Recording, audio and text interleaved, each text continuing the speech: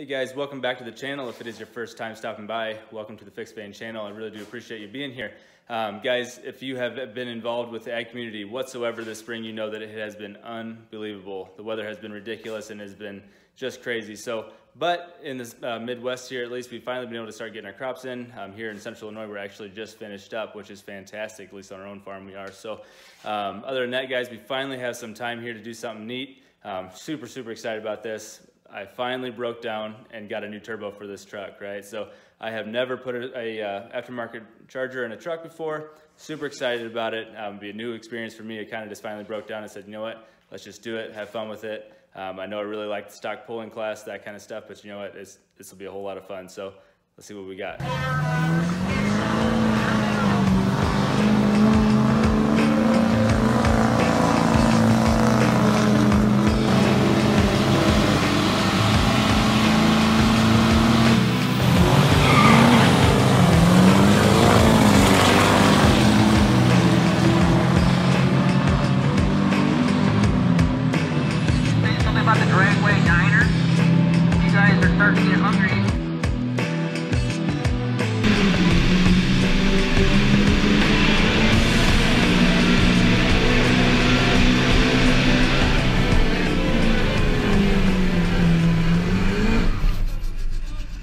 So the new charger is not actually here yet. It should be here either tomorrow or Monday, depending on what UPS decides to do, you know. So, but anyways, guys, it is a Wold-Fab Quantum Max 64mm LB7 charger. Super excited about it. We'll see what we think of it when it gets here, you know. But really excited. Basically, it's a new billet wheel, upgraded internals, port and polished, exhaust housing. You know, they say rated up to 650. I don't know if I quite have the fueling for that. We'll see what happens. Basically, what I'd like to see is like 615 to 630, somewhere in there on a dyno. We'll see if we get there. Basically, that's right where I want to be at. I want to say, okay, it's part of the 600 horsepower club.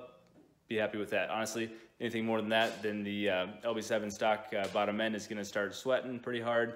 So I feel like it'll be a nice safe power level. We'll see what that actually turns out to be. But either way, we're going to go with it.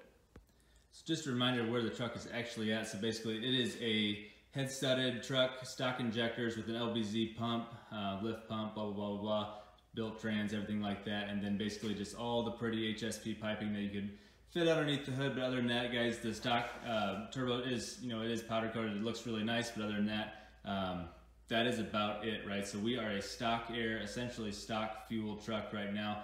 It did dyno in a little higher than normal, so I was pretty excited about that with the rebuilt.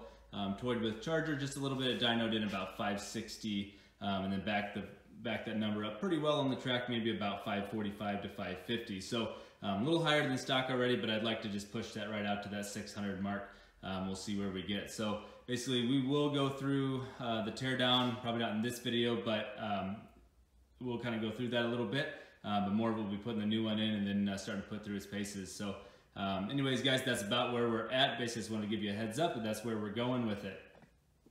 And that's about all I'm going to do for this video, guys. Just keep it really short, real sweet here.